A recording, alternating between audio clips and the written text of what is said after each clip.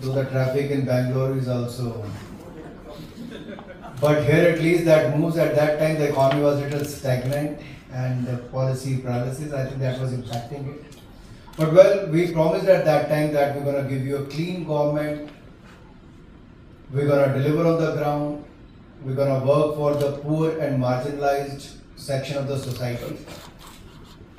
And today when I stand in front of you after 10 years of Modi government, I can proudly say, as far as the central government is concerned, we have given you clean government, corruption-free government, where nobody could raise a finger on Prime Minister or on any of his cabinet minister or the state minister of states. So that is what we have tried to do. We have used the technology to ensure the last mile delivery. And I can give you the numbers, I'll come to that later. When I'm speaking about technology, this is the right place to speak about technology, the city of Bengaluru. Many people in the world may know Bengaluru rather than not many cities of the India, but they know where to come and to come to Bengaluru and go back. But when we got an opportunity to host the G20 summit, Prime Minister did not restrict it to one city or the national capital.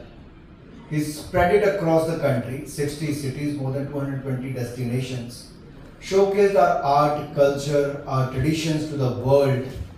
And finally, when we met the global leaders on the G20 summit, the kind of feedback we got from them was outstanding. They said we never knew about the thousands of year old culture, traditions of India, and our people want to explore it more. But if anyone wants to come into India, they need good infrastructure. Do we had in 2014?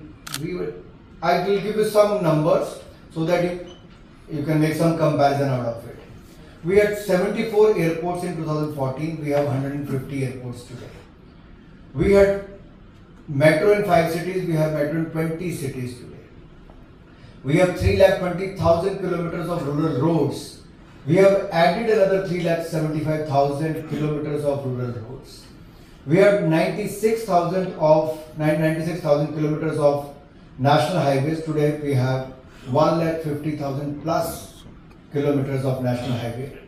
We had only 16 IIT, we have 23 now. We had 12 IIMs, we have 19 now. We had 384 medical colleges earlier, we have more than 720 medical colleges now. We had about 530 universities, we have 1100 universities now. So if you compare it then and now, there is a clear demarcation that what we have achieved in 10 years is more than what Congress delivered in 60 years. So we had 7 aims, we have 23 aims now. So pick up any sector, you will see how the growth has taken place. We were the 10th largest economy then, we are the 5th largest economy now, and soon we are going to be the 3rd largest economy in the next 5 years. We were among the fragile 5. Today we are the 5th largest economy. Now it didn't happen overnight. Some efforts have taken place.